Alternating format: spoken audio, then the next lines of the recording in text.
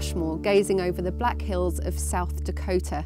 It was about the same time that these heads were being carved into the rock in the 1930s that elsewhere scientists began to notice there was something very strange about the universe.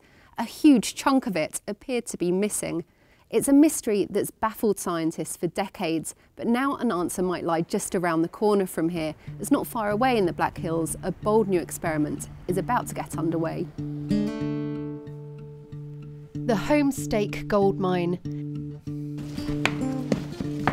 It's here where scientists have the best chance yet of finding dark matter, a mysterious substance born in the Big Bang. It could make up more than a quarter of the universe.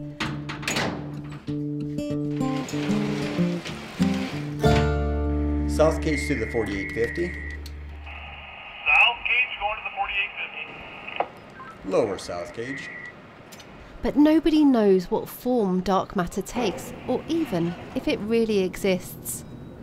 This cage descent was once the daily commute for gold miners. Now it's scientists that make the journey 1 mile down to one of the deepest laboratories in the world.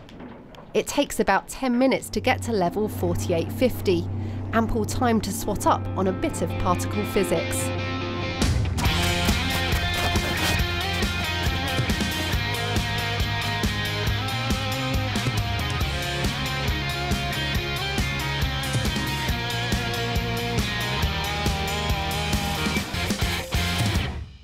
Galaxies like our own consist of planets and stars and dust, all rotating around a dense centre.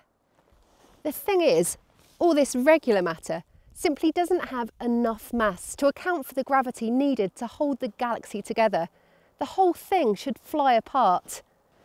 There must be something else there, something we can't see. And scientists believe that's dark matter.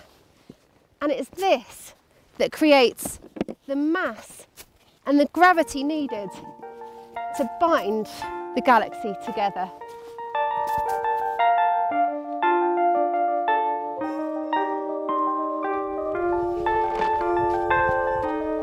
The thinking is that dark matter played a vital part in the evolution of the universe. Its existence is even more compelling if we consider its influence on a grander scale. This is a computer projection mapping in blue where scientists think it's at its densest. And across its web of clumps and tangles, galaxies merge and cluster. It's essentially the invisible scaffold upon which our cosmos is hung.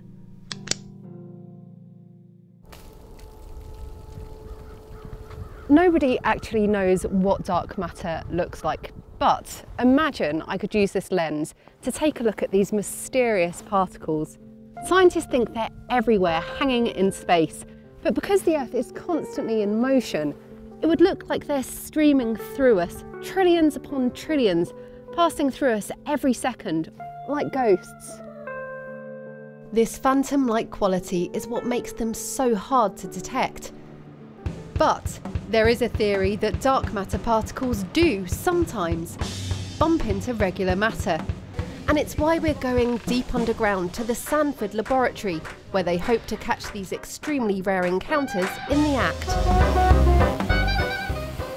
This subterranean lab is shielded from naturally occurring radiation found up on the surface, giving the experiment, called Lux, the cosmic quiet it needs for its detection work. And this is what it's all about. 1 mile underground, a tank spanning 2 stories. It contains nearly 100,000 gallons of ultra-purified water. And suspended at its heart is the most sensitive dark matter detector ever built. The detector contains 800 pounds of the chemical element xenon in its liquid form. Although most dark matter particles will pass straight through, on the rare occasions when, they hope, a particle does bump into a xenon atom, it will generate a momentary flash of light, which highly sensitive sensors built into the detector will record. Of course, it's where the detector itself is located.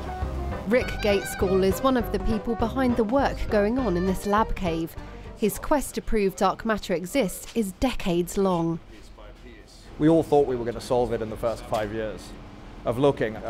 We're just on the threshold of starting a new search with the Lux detector, which is going to last for around 300 days. And we're configuring the detector to look for the extremely occasional interaction, possibly one every month or every few months.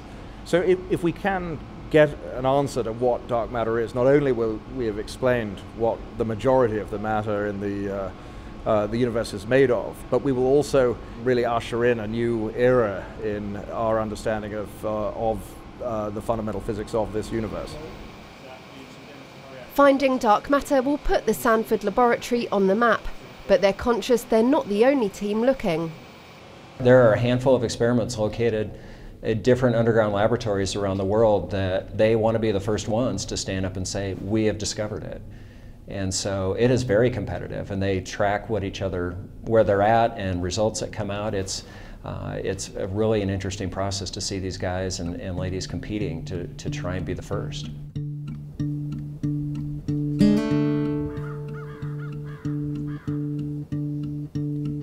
Back up at the surface and just round the corner from the gold mine is the old gambling town of Deadwood.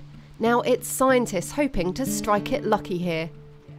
Whoever is fortunate enough to be able to discover dark matter first, it certainly will be a Nobel Prize winning result. But entire careers are being staked on a particle that might not even be there.